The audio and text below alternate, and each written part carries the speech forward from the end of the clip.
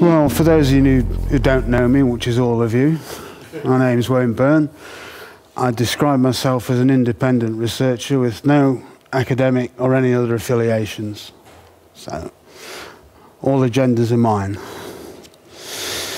First of all, I'm going to give you a quick overview of my main theory of gravity and electromagnetic repulsion. Newton assumed when he considered gravity that space was a vacuum. But we now know that to be untrue. Space is a plasma. It's full of charged particles, and plasmas, like liquids and gases, are fluids. So I say we treat space as a fluid medium. And every astronomical body, from the largest star to the smallest meteoroid, as a solid body completely immersed in a fluid medium. Thus, gravity now becomes a matter of simple fluid dynamics. The plasma will, following the second law of thermodynamics, attempt to lower its energy state in the only way possible by occupying the space currently occupied by the body. So you get a force, a simple force, surface pressure all around. The presence of other bodies will affect the gravity. It's simple Newtonian mechanics, but I'm using volume rather than mass. Because, as I'll show you in a bit, volume is much better than mass. It correlates a lot better. So all you have to remember really is that space is just pushing everything together, just following the second law of thermodynamics. But if everything gets pushed together, there's going to be nothing left.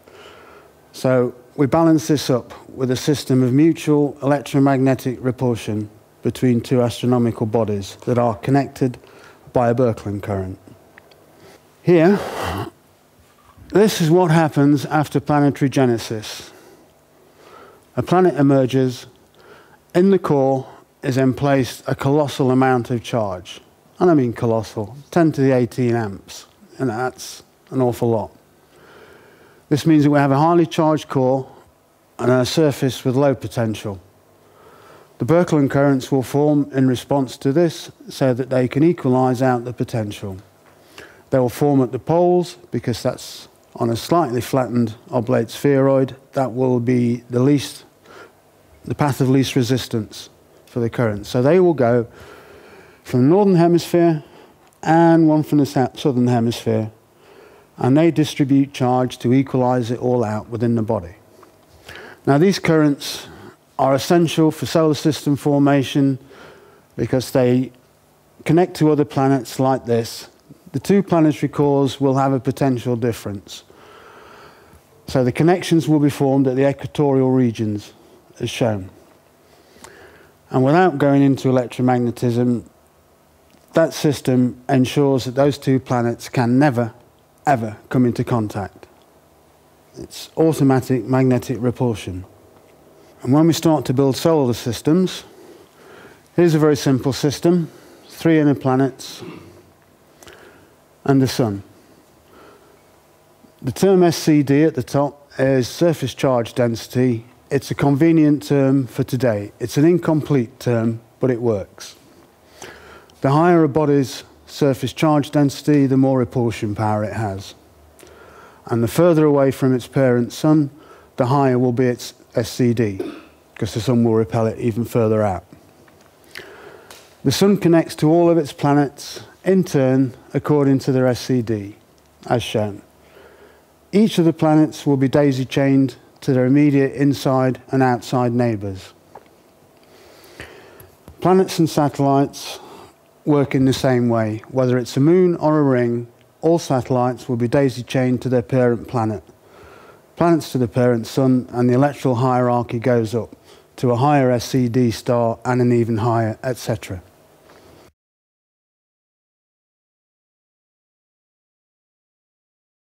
Now, these Birkeland currents are a series of concentric, counter-rotating layers of current filaments. This is actually a cross-section of a lightning bolt model from last year. It's now slightly out of date, but it works. The outside layer will rotate clockwise, the next one anti-clockwise, etc. Another thing of Birkeland currents is their quirky spatial geometry. They're cylinders, so if you connect two bodies with a cylindrical current, one end will appear to rotate clockwise, while the other end will rotate anti-clockwise. I say that it is the outer layer of Birkeland currents that is responsible for a planet's axial rotation. In this case, although the current is rotating in a clockwise direction, planet 1 will rotate clockwise, but planet 2 will rotate anti-clockwise. Now, incorporating these into the solar system model, you can assemble a solar system starting with the parent sun's axial rotation and working on and through the planets to get something like these. This is a heliosphere. The top diagram are the inner planets up to and including the asteroid belt and Jupiter. And the lower one are the outer planets. The current layers are stacked vertically, with the most powerful at the top, near the core of the current, and the least powerful ones at the bottom. As you see here with Mercury, that will use this weaker current layer to connect to Venus to repel it, and its stronger current layer will connect back to the Sun, which feeds the current.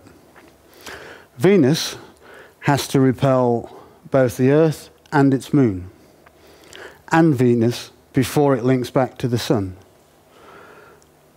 Venus must go back to the Sun from a top A to the Sun's C, which means that the three currents below it force Venus into having a clockwise axial rotation.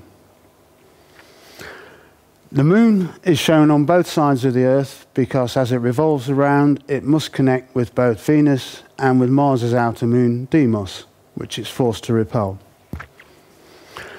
If you go up to somewhere like Saturn, you will see that all the outer satellites, they've all been aggregated together, just to simplify it.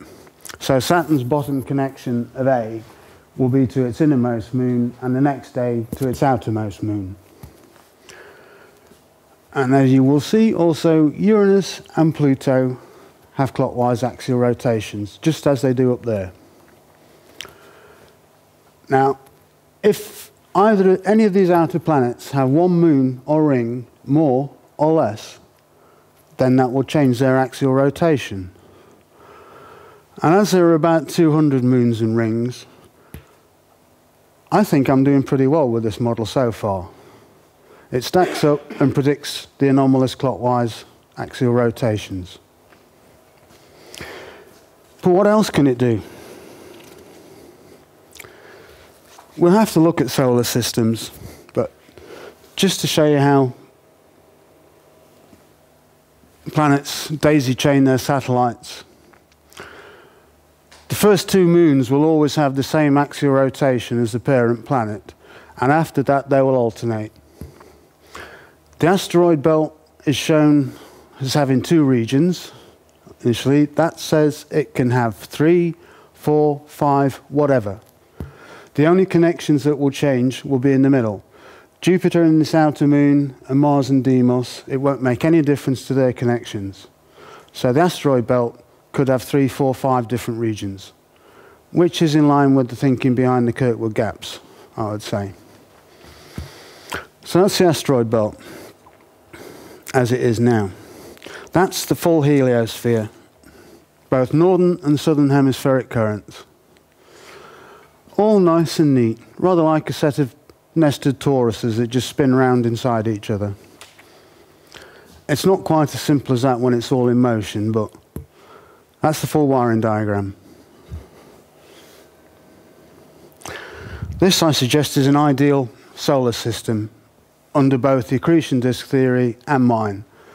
You'll have a sun with the rocky planets closer, then the ice giants, and then the gas giants. But ours doesn't look anything like that.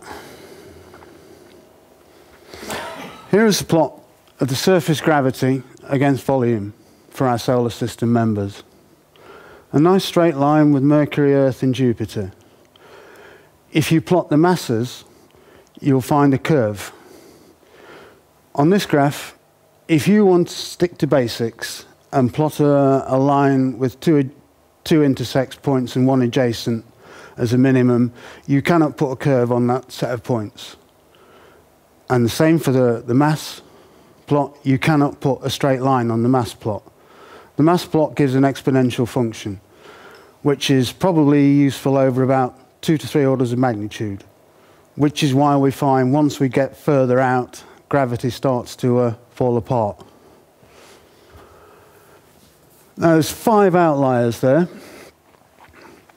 I've taken the projections up from their points to show where they would be in relative positions. If the Sun is at naught, the axis, and Jupiter's up there, the ice giants will be between the rocky planets and the gas giants. But those 3 are way, way, way out of place.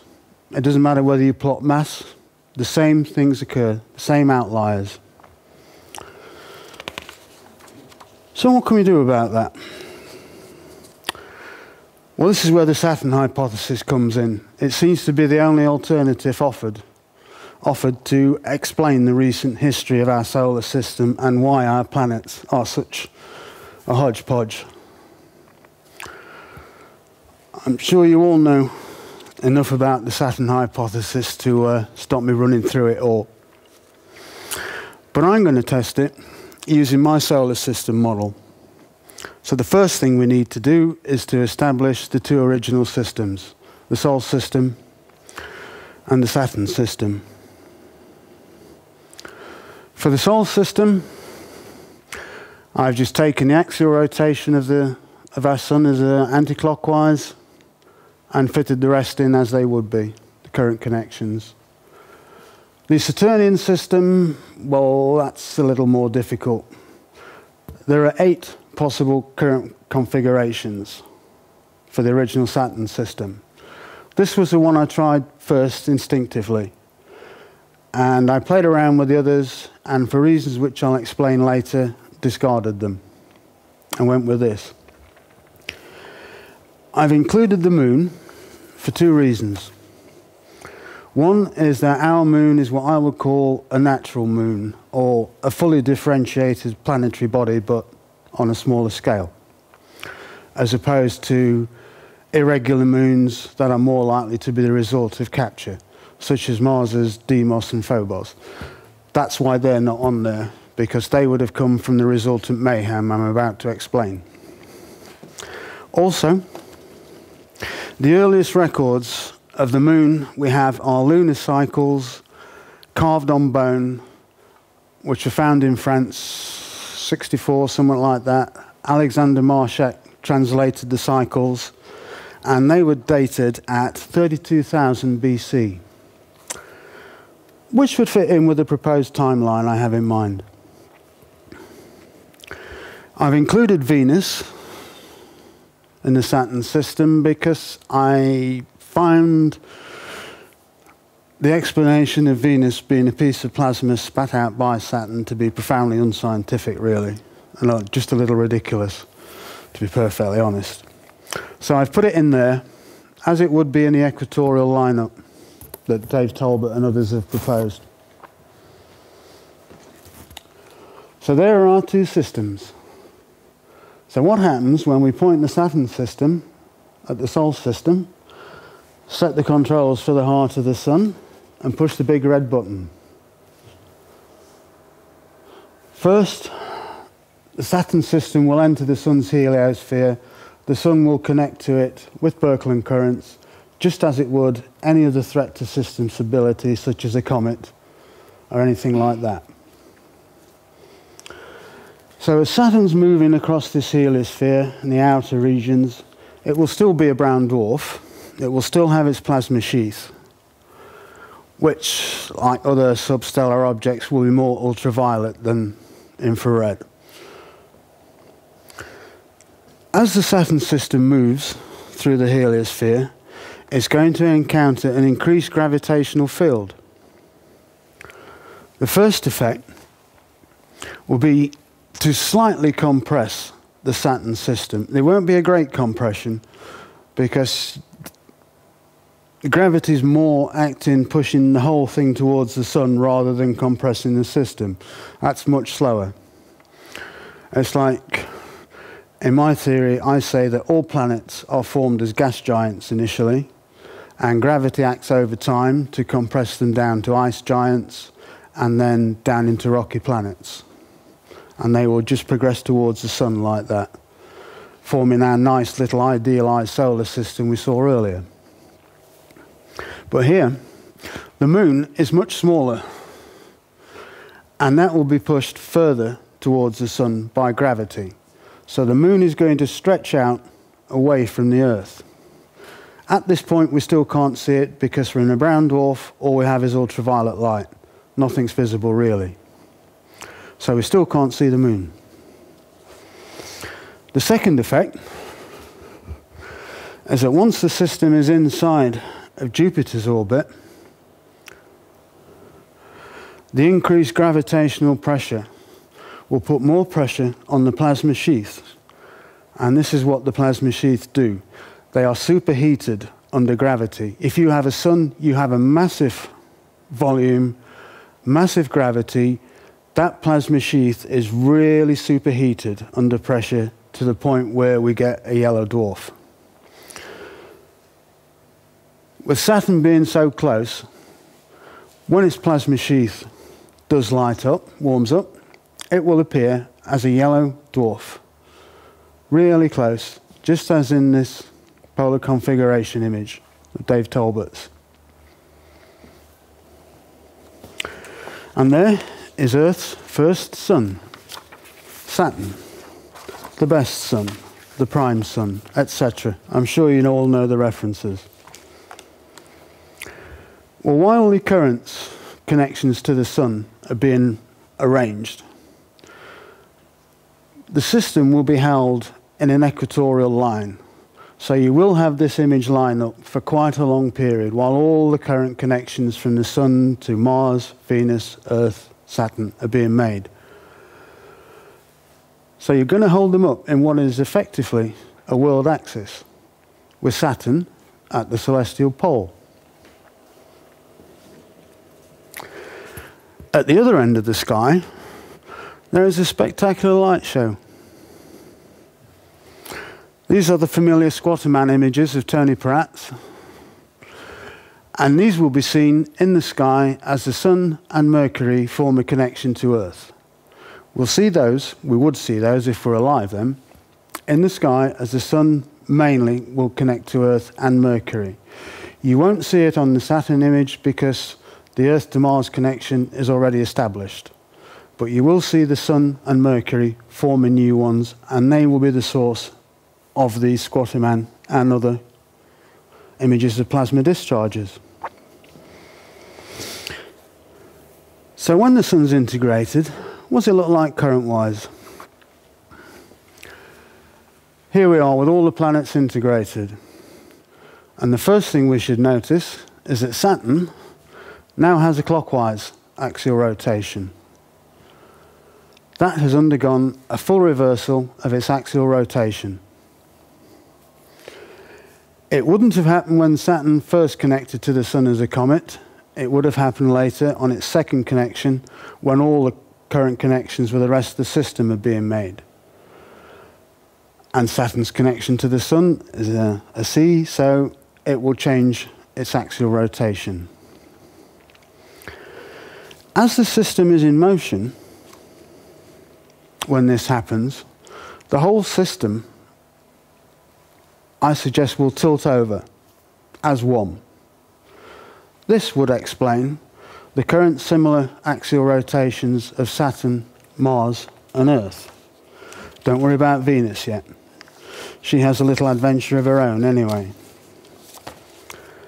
The other effect of this axial tilt is that Earth, which would act like our moon in a solar eclipse, would cast a pale shadow over the whole of Saturn. But once you tilt the system, Earth, Mars, and Venus will be above the equatorial axis. Then you get sunlight coming through from Sol and illuminating a bright crescent at the bottom of Saturn. Like that. Of course, this is a northern hemispheric view. If you're in the southern hemisphere, the crescent will be at the top. Now, Dave Talbot's assembled lots of images with the crescents at the bottom, the top, and at both sides. But that's the main one. When I had a look through all the images, most of the references appear to be for the crescent at the bottom and at the side, very few at the top. But that's a question of geographical distribution. I mean, unless someone can link up individual images with their geographical origins, you couldn't say. So now we have the golden age of Saturn. A sun at either end of the sky. The moon is far away from Earth, caught between two suns. We still can't see it. In this golden age, the vegetation on Earth will grow profusely. You're now introducing more infrared as opposed to UV. UV is good for vegetation growth, for bulk growth, but you do need the infrared for flowering plants. So this golden age, there will be a resource abundance. Everyone's needs are easily catered for. Food is everywhere. On the vine or on the hoof, it's everywhere. You don't need to worry about anything. But not everything in the garden is rosy. And events are already underway that will send this demi-paradise crashing through the 7 gates of hell. Let's take a closer look at Venus. Here from an equatorial view, which we wouldn't see, you can see the powerful connecting currents from Saturn, which are constantly electrically machining Venus. This gives the bright, radiant star. As these currents are equatorial, the erosion is going to be on the equatorial regions. This will lead to the pronounced equatorial scarring we see on Venus today, and it will also explain Venus's almost spherical orbit, as the equator is going from an oblate spheroid machined down to a sphere. Now it will have a spherical orbit. It doesn't have that imbalance of weight that an oblate spheroid does. This goes on for some time, and it will strip away layers and layers of Venus's crust, leaving Venus much hotter than we thought. A thin crust means less pressure on the mantle, so you get extensive volcanic activity. You also, with stripped crust, you're going to expose the hydrocarbons which are at depth. So that's Venus's hydrocarbons explained, spherical orbit explained, and what else was it? Volcanic activity, yes.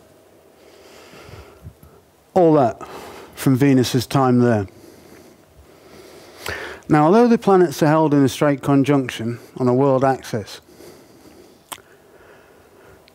the bits of Venus will spread out in an orbital direction. Just like that. They will be held there by Mars and Saturn repelling them from both sides. And now you have an asteroid belt. And thus the seeds of destruction are sown. And now we move on to Act 2 of this little cosmic drama, the fall of Saturn.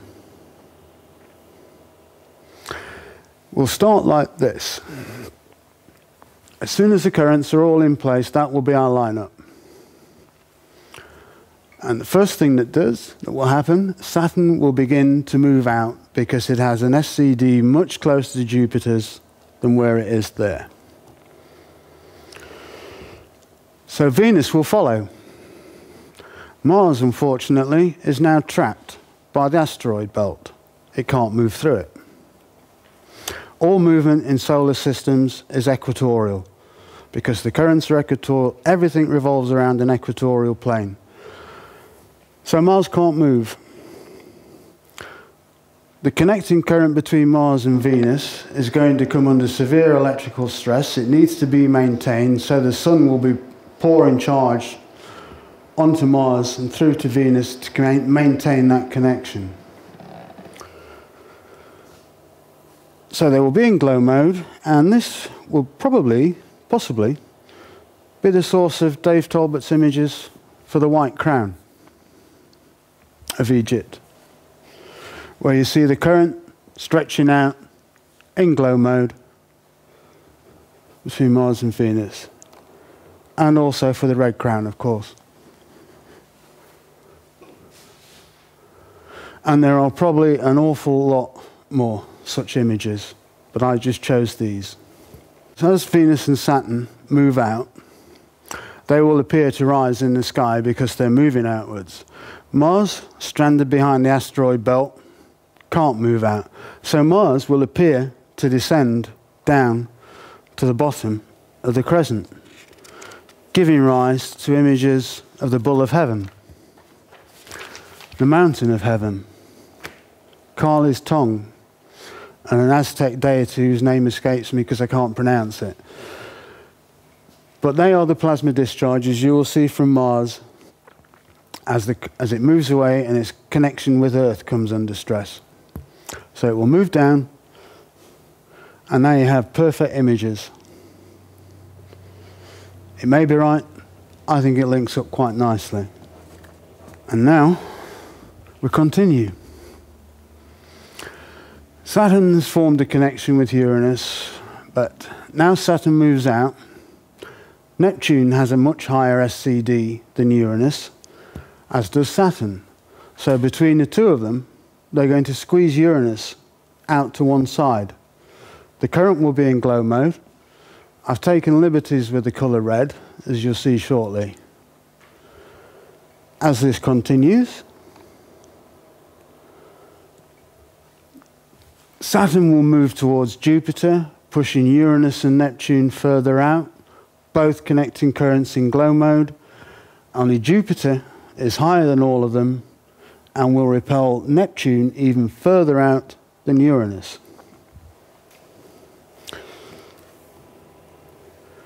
As they continue, Saturn, Uranus, and Neptune will arc all the way around Jupiter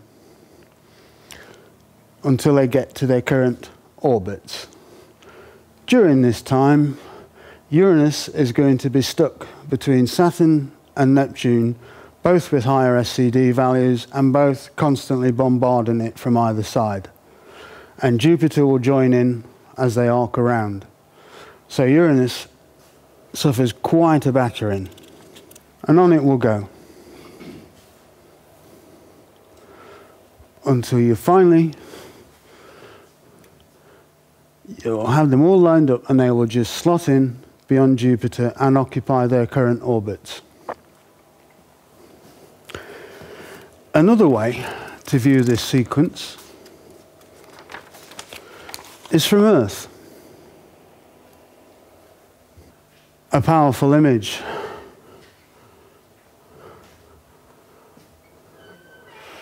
And a very central theme, as you all know, of Saturn devouring his children.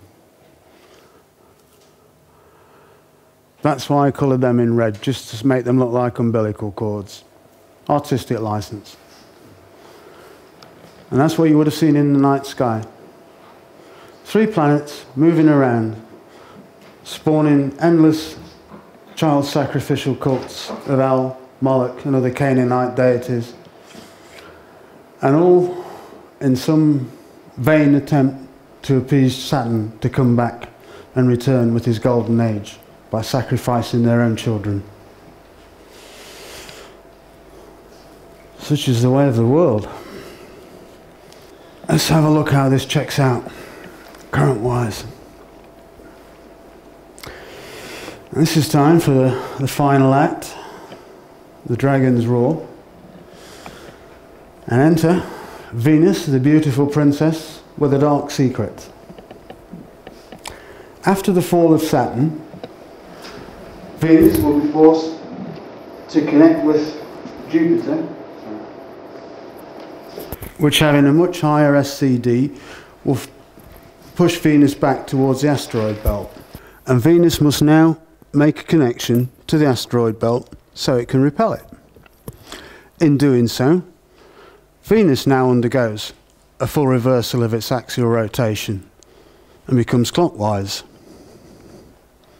But Venus can't stay out here past the asteroid belt. She is simply too small to carry enough surface charge to maintain a position out there. So what does Venus do? It doesn't have many choices, but one thing it will start to do is to wobble and spiral.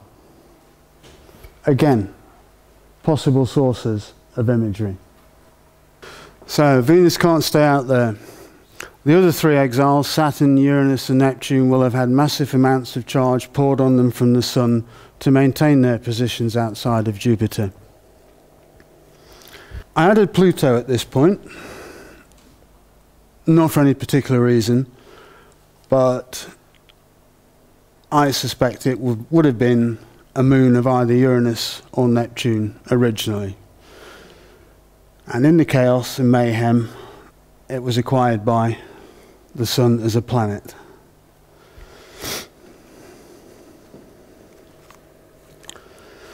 And you also see that, as well as Venus, Uranus and Neptune have also had a full reversal of their axial rotations.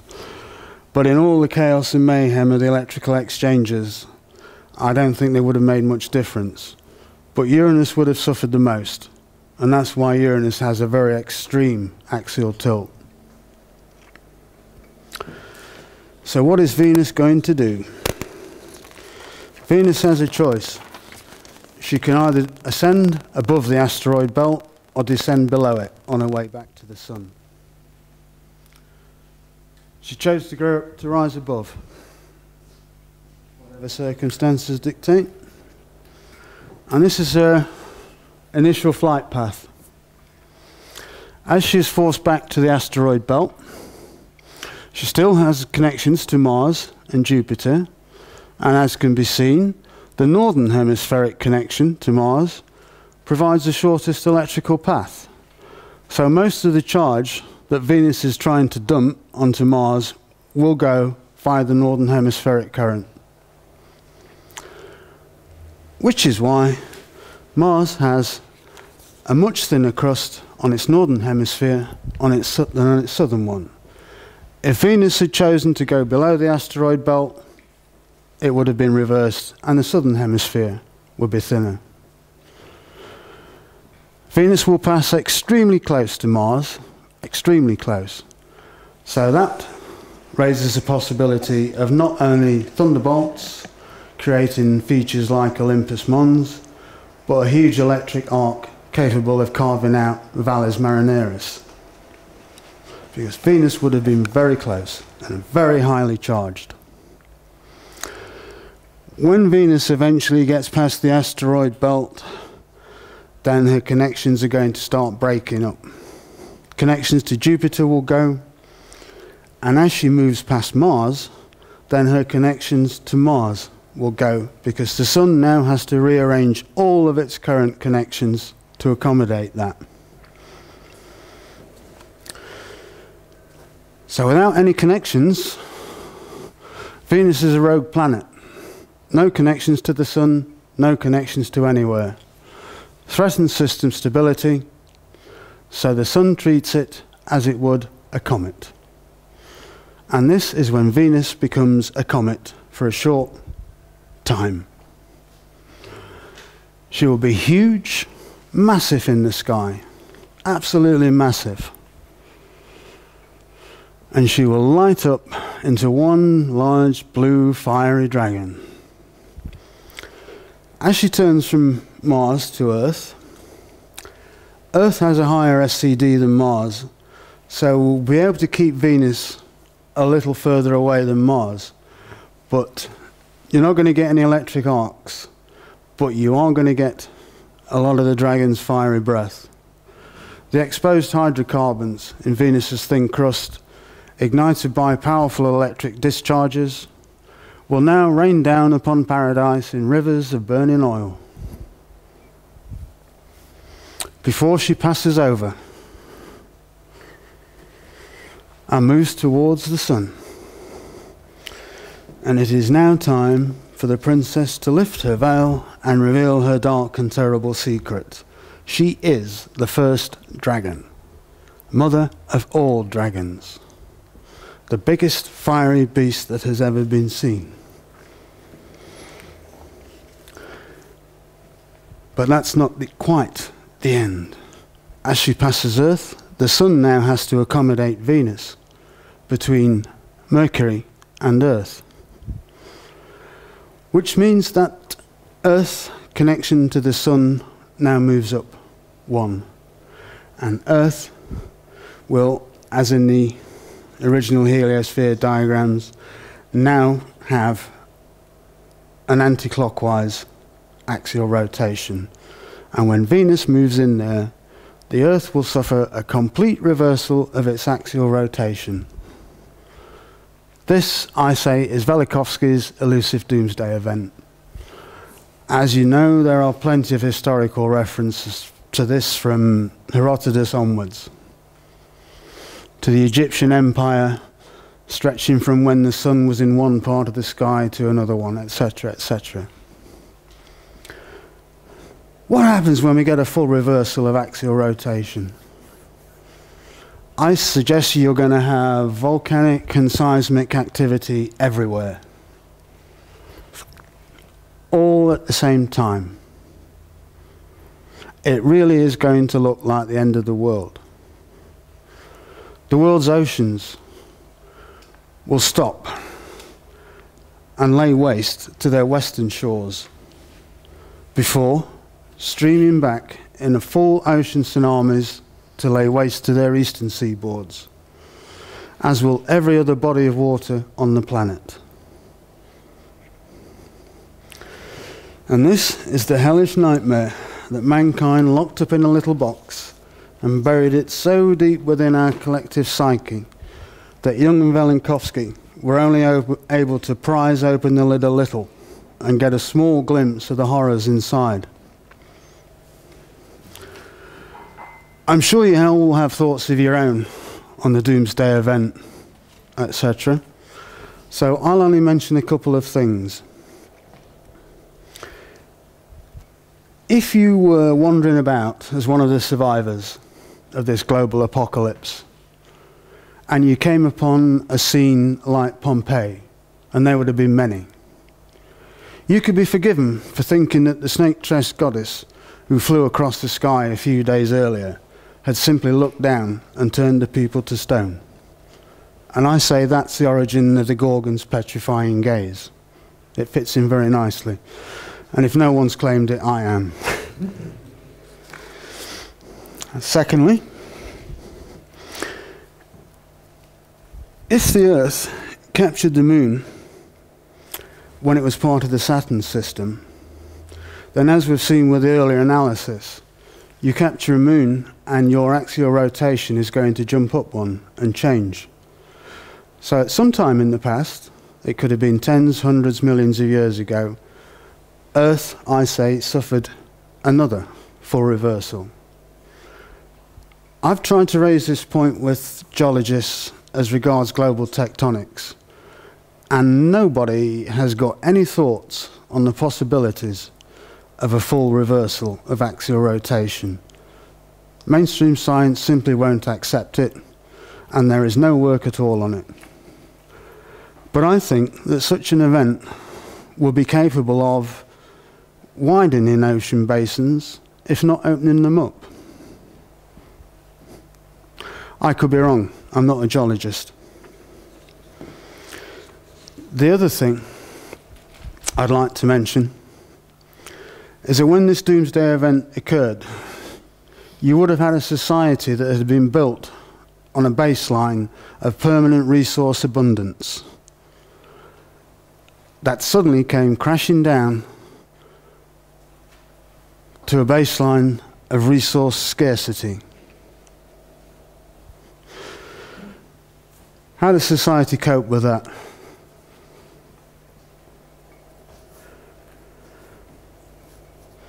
This is the problem. When you have resource scarcity, you have to acquire those resources. And you have to learn to lie, to deceive, to cheat, to steal, and if necessary to kill, in order to secure those resources.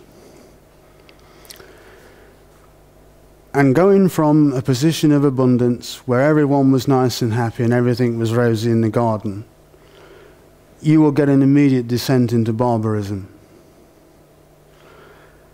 A traumatized, scattered population will become isolated bands. Bands will become tribes.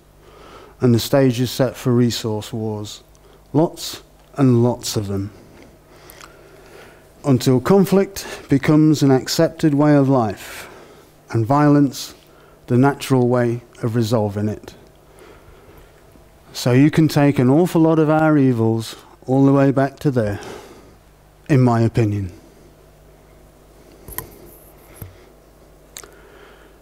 And that is it. Thanks very much, Ray.